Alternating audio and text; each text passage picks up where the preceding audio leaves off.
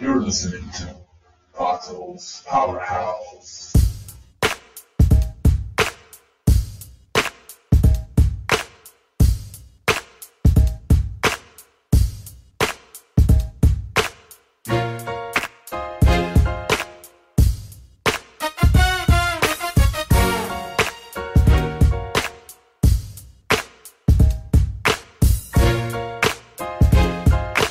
You're listening to Pato's Powerhouse.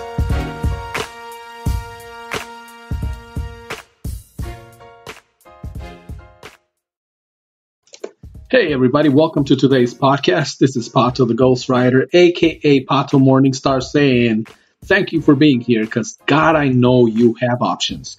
I hope you guys are all having an awesome week. I had one of those where I spent time at urgent care and then I ended up taking a forced vacation, but it's all gravy now. I mean, they hooked me up with some good shit that, well, what can I say? So good. I lost motor skills for a while, but I was feeling good, and now I'm feeling better. So I hope your week is a lot better than mine has been. I hope that when you're listening to this, that, you're being blessed, you're being, living your best life. Because when it's all said and done, hey, that's what we want, right? Alrighty, so let's see. I'm gonna talk about something that I recently and finally watched the Joker movie. So now I'm not gonna talk about the movie here itself, but a certain thing that happened in that movie and how I am going to put out in the universe my own, Pato's fan theory for Joker 2 because we know that it's been green lit. There's a second Joker movie in the works. So now you saw. I'm assuming that you saw it by now. I mean, it's been out for a while. It's out of the red boxes where you can rent them too. So if you saw this movie, you saw how what a jacked up life Arthur had in order for him to journey on and become the Joker. But something else this movie gave us that normally the other movies like the Batman Origins don't give us is the Thomas Wayne factor. You know how when we think of Thomas Wayne, we always think of this goody two-shoes, almost saint guy, Dr. Wayne, who did not work at Wayne Enterprises but at the hospital in order to take care of people instead of, being a rude, shrewd businessman. But in this movie, the Thomas Wayne that we get is a rich elite with political aspirations. Now, when I say that, now we, rich elite with political aspirations, we've never heard of that shit before, right? Anyway, all I'm saying, if I'm saying anything, okay, for the next movie, okay, in this movie we discover that the Joker's mom, at one point in time, worked for the Waynes and obviously was obsessed with Thomas Wayne. Now, in this movie, for a brief second, we get the crazy notion that the Joker might be Bruce Wayne's older brother. But that goes away because it is dismissed, basically Thomas Wayne. I guess Arthur goes up and meets up with him, because he thinks that Thomas Wayne is his father. But Thomas Wayne tells him that his mom was crazy, was committed to Arkham, that he was adopted, so it was no possible way that he was his son. And then obviously punched him. There's that scene in the bathroom. Okay, so all his life, Arthur was made believe by his mom that he was Thomas Wayne's son. Okay, well, like I said, any other Batman movie, I would have said, yes, okay, the lady's nuts, she was committed. She shacked up with a lot of abusive people that abused Arthur, and that's why the Joker is who he is now. But this particular Thomas Wayne that we got is a politician, acts like a scumbag. In fact, in the scene where he was shot, that scene that gets used over and over for every Batman origin story, the one where he gets shot, mom gets shot, the pearls go everywhere. I mean, I have to be honest, I wasn't totally heartbroken when he got shot.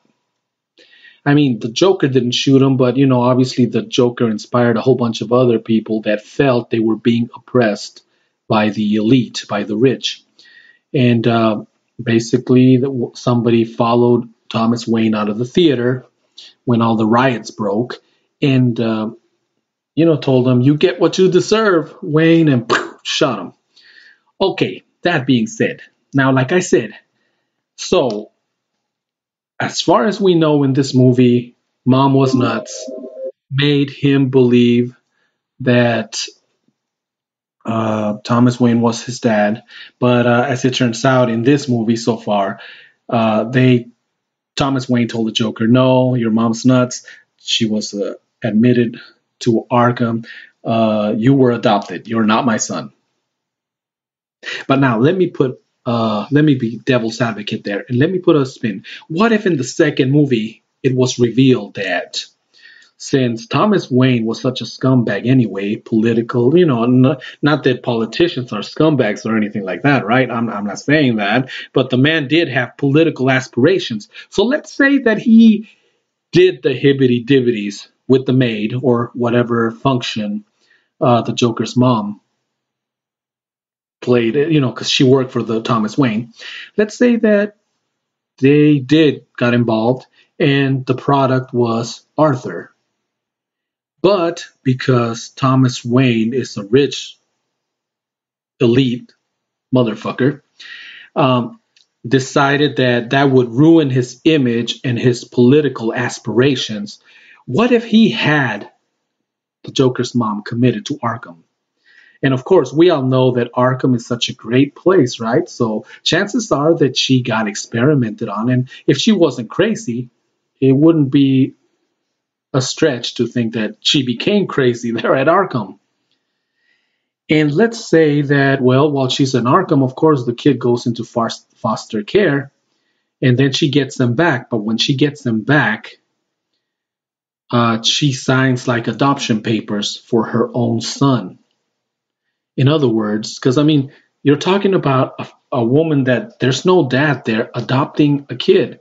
See, that's one of those flaws right there. So could I see a rich scumbag son of a bitch with political aspirations trying to cover his tracks, committing a woman to to Arkham Asylum, and if she's not crazy, making sure that she gets treated in such a way that she becomes crazy, and then having the kid spend time in foster homes or orphanage until she gets out of Arkham or agrees to whatever she needs to agree to get the fuck out of there and signs paperwork to get her son back, but the only way she can do that is by adopting her own son back. That is my theory. What I'm saying, if I'm saying anything, the ultimate twist in this Joker story, in this DC Universe movie, what if the ultimate twist is that the Joker, Batman's number one nemesis, turns out to be his older brother? Okay, like I said, I'm just this is my fan theory. This is Pato's fan theory. I did one for Star Wars: The Rise of Skywalker. So when I saw this movie and I saw that scene, I started, obviously my brain started going in all kinds of crazy directions. And because humans, especially the ones with political aspirations, I mean, are capable of doing such shit. I mean, I could see it happening. I mean, what if in the second Batman, or in this specific story that we are being told, the Joker is Batman's older brother? I guess we will not know until the second Joker movie comes out if they decide to go that route, and then I can see if I was correct. My fan theory for the Rise of Skywalker, I'm going to recap it really quick. I said in one of my episodes that Rey would turn out to be Palpatine's relative. She turned evil. Kylo turned good. And that's how we would get the rise of Skywalker. I was half-ass right. She was Palpatine's relative, granddaughter, in fact. Kylo did turn good, but died. Rey was this, relative of the evil dude, but did not turn evil. And as a kick to the nuts to Palpatine, not only did she reject his Sith ways, but she became a Jedi. And instead of being Rey Palpatine, she just gave him a big kick in the nuts and took on the name of Skywalker. The name of the one that picked him up and threw him over the edge. I'm just saying. Well, like I said, I was half right on my theory, and that to me that's fun. I mean, I don't particularly want to be right about it. Although, could you imagine my bragging rights and how big my head would get if for some reason my theory happens to be, I don't know. I'm just putting it out there in the universe. But for the second Joker movie, or this story, I'm throwing out there my fan theory that Thomas Wayne is a scumbag who lied to the Joker, who lied to Arthur in that bathroom, who had the mom committed to Arkham. And obviously the Joker spent time in foster homes. Then she, in order to get out and to get her son back, she signed whatever papers she had to sign to get the fuck out of there, and even signed the adoption papers to her own son, for her own son. And making the Joker Batman's older brother. I'm just saying that in a nutshell, that's my theory. We will not know until all these movies are made, and I am looking forward to watching these stories because, I mean, as a big fan of the DC universe, and you know me, not just DC, we love Marvel, we love to be entertained because, well, that's what we Americans do, right? So I am waiting to see and watch these stories. Is Pato right? Am I way off? Am I wrong? Will someone that's still probably working on the script hear this and go like, hey, that's a good idea. Fuck you, Pato. You ain't getting none of this money. I'm just saying. Anyway, I don't care. Just tell me a good story. That's all I want to see because that would be like an ultimate twist. My ultimate twist with Rise of Skywalker was Rey turning evil, Kylo turning good. And since he was still a Skywalker because of his mama, that would be the Rise of Skywalker. It didn't pan out that way, but I was still happy with the results. So I know that they got a good team working behind these movies. And I mean, hey, after watching the first one, can't complain. So this is just my quick fan theory episode for Pato's Powerhouse. I hope that you are having a great time. And I'm going to sign off like I normally do. Live each day like it's your last one because it very well could be. Take the time to be with your loved ones. Tell them you love them. Show them you love them because tomorrow's not promised to any one of us, and you know how that goes. Speaking of that, I'm gonna just say, our prayers and thoughts are with, Dwayne "The Rock" Johnson and his family, and everybody Rocky Johnson's family. Dwayne "The Rock" Johnson's dad passed away at 75. American hero, wrestling legend. Also, Lucha Libre, Mexican legend, La Parca passed away. So our prayers, our thoughts are with his family as well. And like I said, tomorrow's not promised to anyone. So you right there, hold on to your little ones, to your loved one, to whoever completes you, and tell them you love them, show them you love them because tomorrow's not promised to anyone. Till then, till next time, see ya.